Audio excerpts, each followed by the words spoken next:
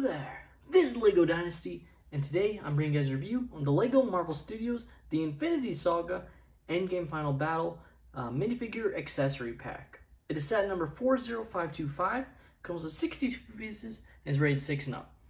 As you can see on the box, it does have 5 minifigures, including a buildable Meek character, when before we just had the head and not the armor and legs of the character.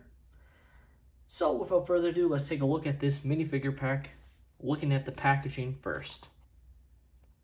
So you do have Thanos up there, the Infinity Saga with the Infinity Gauntlet there. You can see the Avengers logo at the bottom. The back packaging, you can see the main figures included in the set quite well there. See some of the weapons. You got Thor's hammer, a sword, will this be some sort of shooting weapon, an energy shield. Taking a look at the final builds and minifigures included in the set, you can see, and especially in comparison to Star Wars, obviously there is more minifigures included in the set, and the builds are way less, complete in this set, is how I would describe it as. But we'll get into that. Taking a look at our first minifigure, we have Thor, who looks pretty good, and this is obviously based off of him in Endgame, where he's supposed to be a little bit chubbier, as he's dealing with depression after failing. And overall, pretty good minifigure. My one gripe with the figure is what they didn't include, which was Stormbreaker. We obviously see him at the start of the battle use Mjolnir here, but after Captain America gets the hammer, he starts primarily using Stormbreaker. So it would have been nice if they included both, in my opinion. Then that would have been perfect. Maybe they're worried about spoilers, but I mean, Endgame came out in 2019. It's 2022, so I don't know why they didn't include Stormbreaker. It's just a stick with an axe head. So obviously you can make one yourself, but it just would have been nice if it was included. Showing his double-sided face, you got his lightning eyes, and lifting up the cape, you can see the back printing there. Moving on to our next minifigure, we have Valkyrie. And this is just a fail on LEGO's end because she doesn't look like this in Avengers Endgame. This is her look inspired by Thor Ragnarok. This set is based off of Avengers Endgame, so it's really very discouraging that LEGO had such a big miss on this figure. Like, it's such an easy thing to change. I'm pretty sure they made the accurate Valkyrie minifigure from Avengers Endgame. They could have just thrown that one in this. So I don't know why they put this one in here. It's still a nice figure, don't get me wrong, with a nice printing detail on the torso there. Does not have a double-sided head because of the hairpiece, but you can see the nice back printing there. Like, overall, this is a very nice printed minifigure, and if you don't have the Thor Ragnarok version of Valkyrie, I'm sure you're happy to get it in a very cheap set like this. But at the end of the day, it's such a simple fix to get the correct minifigure, and they completely messed up there. Next up, we have what I would describe as the most detailed figure in the whole set, and you can tell just by looking at the leg printing on him, is Korg.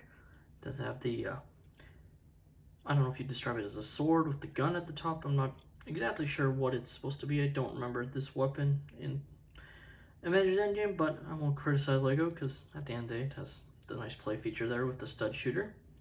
But overall, this figure is excellent. Just look at the detail on him. This is an excellent figure. The nice back printing there. Taking off his rocky hairpiece reveals his other double-sided face of him smiling. With his mouth open, which makes sense. Korg is always kind of happy, even in the heat of battle. He's not very angry, it seems. So very nice figure. Definitely the best in this minifigure pack. Next up, we have Meek, and compared to the previous version we got, which was in the Bro Thor's apartment, this one actually has his attacking body. So it is all brick built, obviously, which overall works. I think it does a decent job of capturing the look. It doesn't stand upright, so if you don't have it on studs, it just will fall over. I'll show you. It's very hard to get it balanced right to stay up, and I haven't been able to yet. So if it's on a blaze plate or you just place it on somewhere, it'll stay up fine, but just place it on a flat surface, it's not going to stay up. So Not really a big deal, but still an observation. Next up, we have the Chitauri Warrior. Now, of course, we do see these guys in Avengers Endgame as part of Thanos' army. This is just a guy to battle with the characters. Personally, I think this character was unneeded. They wanted something to battle, but we've seen with the Star Wars minifigure packs, you don't necessarily have to have that. You have the clone minifigure pack, which is clones together, the Rebel pack, which is rebels together. And I think this one could have been the same as well, where you would have gotten an extra hero character. So who could it have been? I don't know. Just trying to think of a character we didn't get many of. Perhaps a Wasp figure or Black Panther. Like, I'm just trying to think of characters that would have been nice to get in a cheap set like this. So you could choose anyone else. I just don't think the Chitauri was necessary, but it still got some nice printed detail, the nice torso, face print, and back print. No leg printing, unfortunately. And like I said, this is the same shield that we've seen from Star Wars, just doesn't have the printed design. So nice to see them reuse that shield. It might have been reused in other sets before, but I just remember the translucent shield being used primarily in Star Wars for the Gungan shields, and it had a printed gold design on it. Just showing off the one build, you can see very lackluster overall. It's almost, again, unnecessary just with how it is, but it has the stud shooter, and it fell apart on me as I was trying to shoot off the stud shooter, but you can just shoot it off. And then you do get some extra parts. See, these are the extra parts I was left with. So you got some extra studs, the two orange ones for Korg's stud shooter, and then the purple ones for the Chitauri one right there. Taking a look at the manual, this one has the main minifigures being built on it.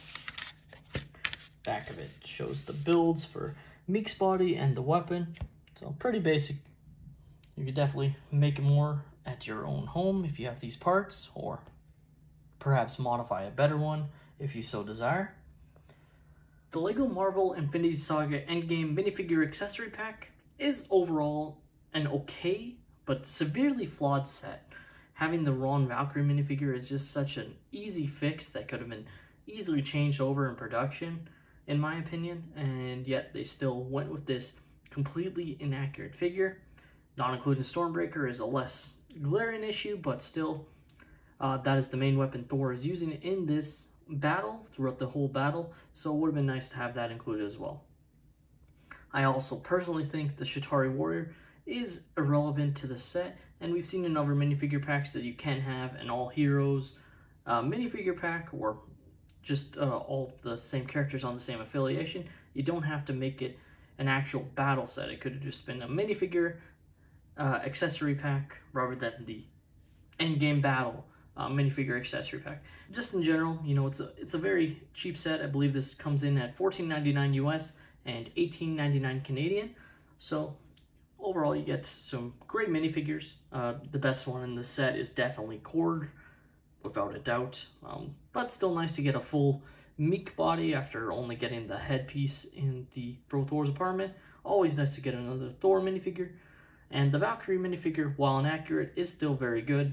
And same with the Chitauri Warrior, nice to have. But again, I think it would have been better having another hero character included in this set that we haven't gotten in another Endgame set, or just haven't gotten very often. So with that being said, that's all my opinion. This has been LEGO Dynasty. Please let me know what your thoughts are on this minifigure accessory pack in the comments down below. And have a great day, everyone.